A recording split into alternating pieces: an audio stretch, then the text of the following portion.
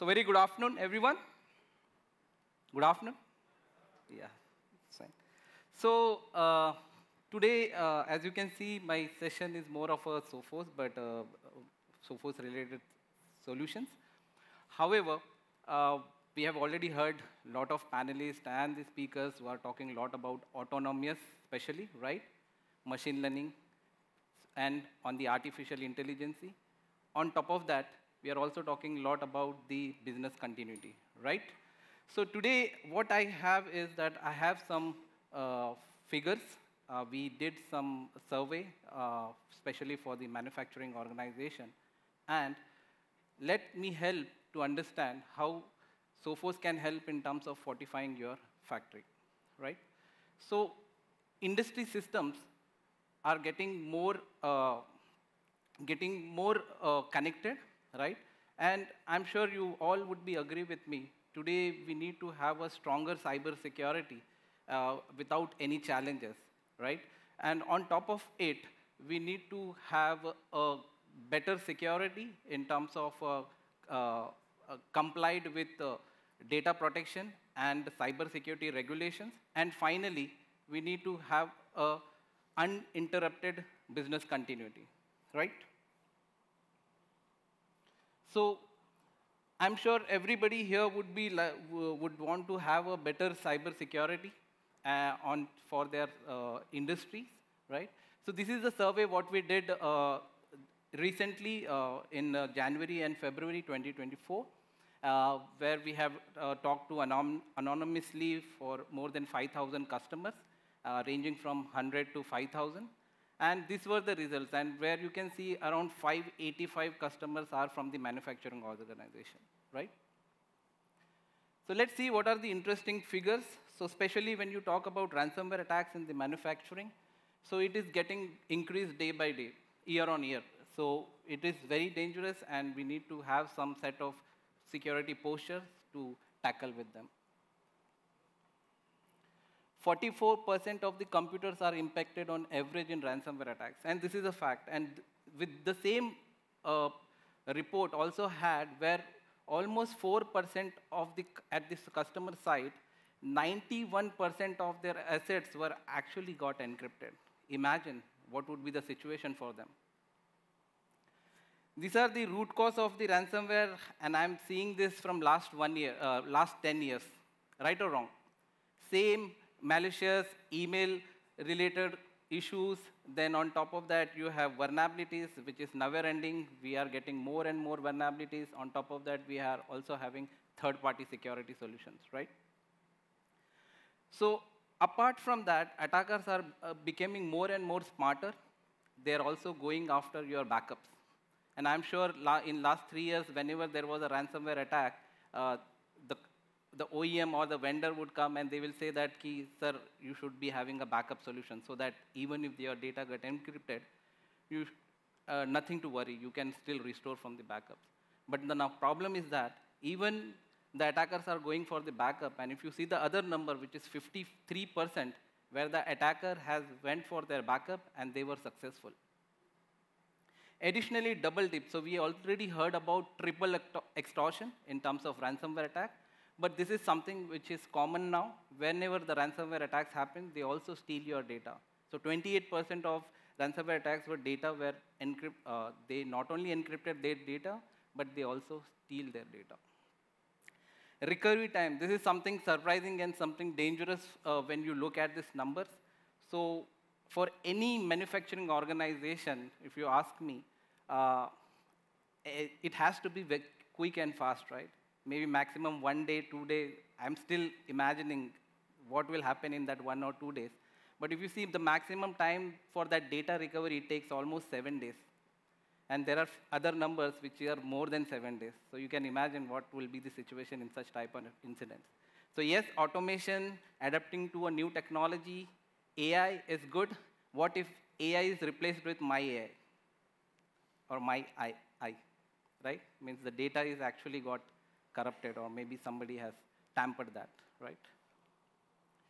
Even when you talk about the ransomware demand, it is increased 167% in Indian time average, and also for mean average, it is 88% increase from last year.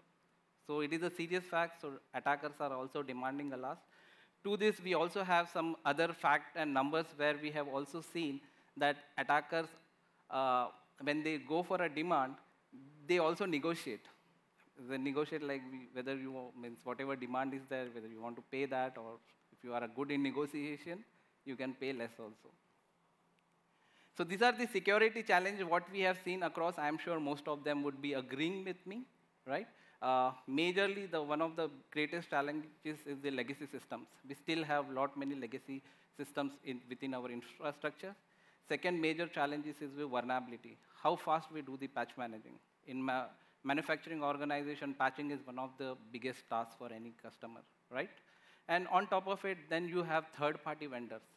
You're connected with so many third-party vendors for your business deals, and even are they protected? Will they become a part of your attack, like a attack chain, right? Additionally, phishing-related attacks. So we have already seen in past, phishing attacks are one of the common, still one of the highest when it comes to attack vectors. Apart from that, we also already heard with the panelist slide, we are also moving to Industry 5.0 where everything will be connected, right? And our data would be on cloud. So how we are going to secure that particular data? And finally, the legacy systems. So I'm sure still many customers would be having many legacy systems like Windows XP and SCADA, PLC, and whatnot. So how we are going to tackle with such challenges? So from Sophos, we have this recommendation where first thing is the prevention is always better, right? So when we are talking about prevention, it is possible that we would be not having all the technology in line, but you need to, first thing, you need to always prioritize your patching. You should also adapt to multi-factor authentication. On top of that, you need to also look for DLB, encryptions, and other part to it.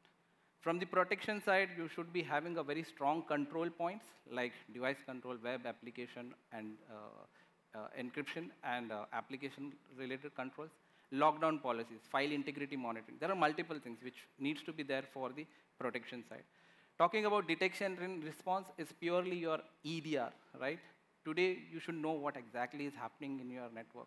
And I'm sure most of the customers have already invested a lot in their XDR or an EDR kind of a solutions, right?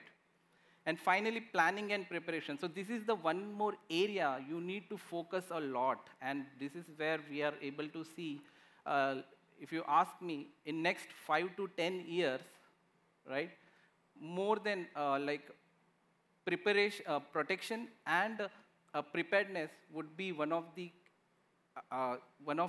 requirement for any customer. Means they need to heavily invest, and they need to invest on not only technology but on the people, right? Are we ready for that?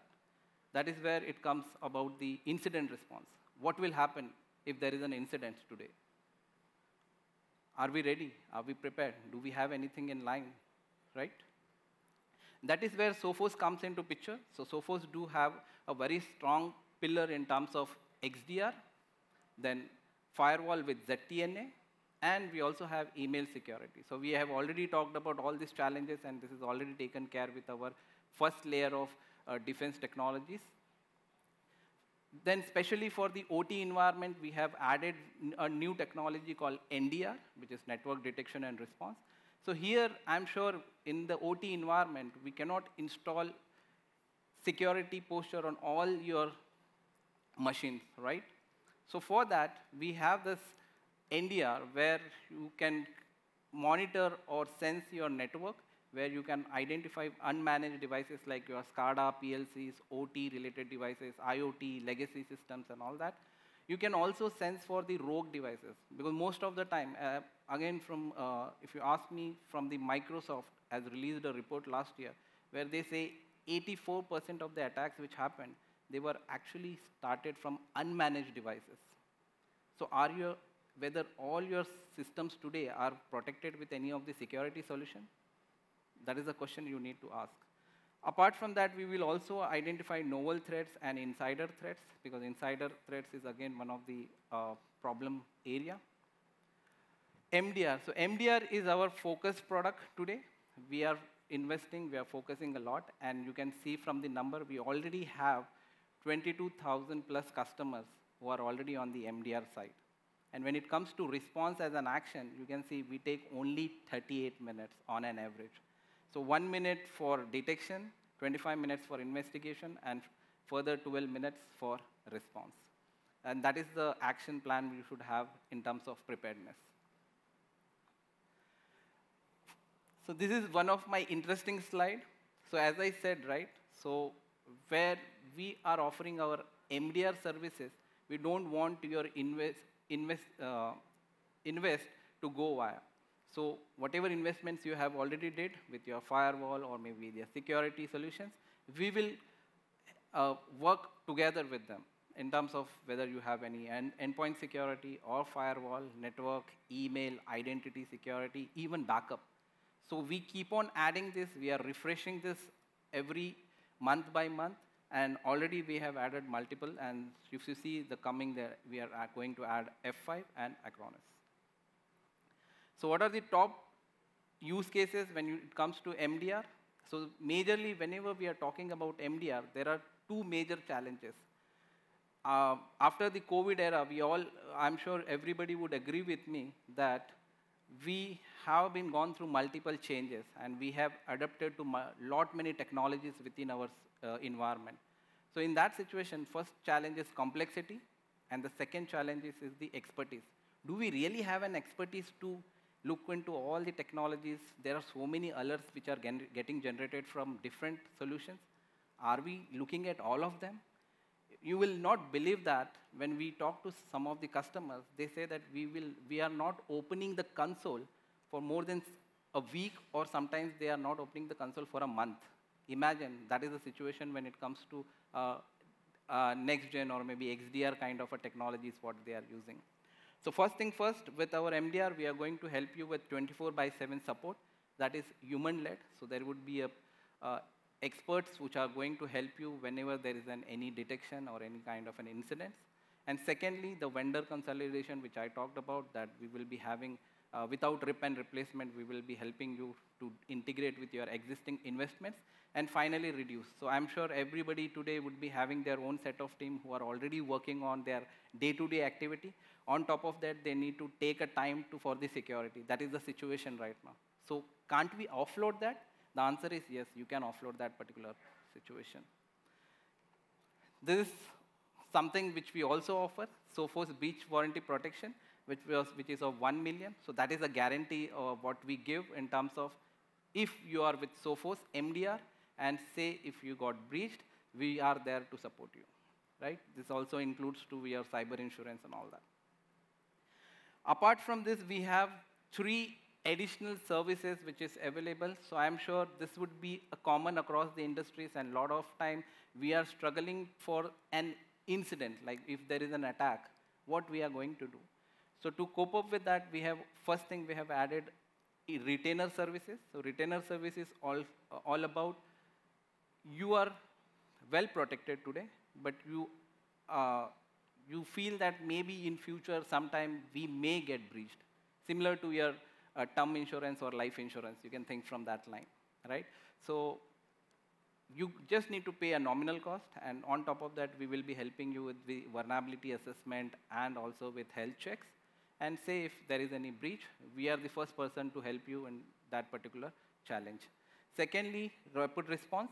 Rapid response is that where you already got breached and you want to have a support directly from Sophos, and we will be there to support you. And we are the only vendor today who promise you that 45 days of after incident. Like once we clean everything, we are going to monitor your network for next 45 days. Nobody does that. And finally, the compromise assessment, where you are uncertain about your network. The problem may be that you feel that there are some suspicious behavior happening within your network, and you want someone or some expert to look into the environment. So we do have a compromise assessment for that.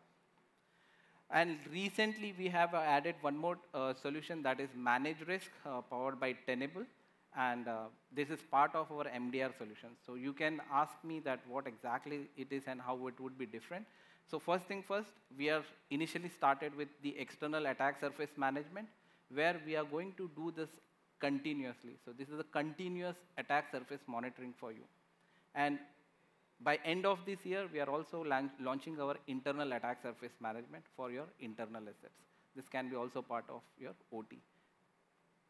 So this is the Sophos journey, what we want to carry. That is from, we already are there with the managed risk, and we want to be one of the best in terms of cyber security as a service. So that's it from my side. Thank you. I hope I was able to highlight some of the key challenges, and please let me know in case if you have any questions. So we have a booth, so please feel to do visit us for any additional details. So thank you.